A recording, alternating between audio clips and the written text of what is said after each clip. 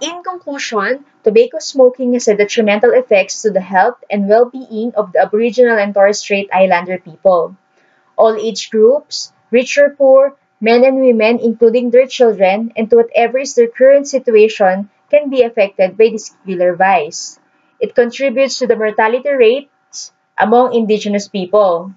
The government, healthcare professionals, and the community must continue to work hand in hand to attain their goal of reducing the occurrence of tobacco smoking and to close the gap in the indigenous people's life expectancy.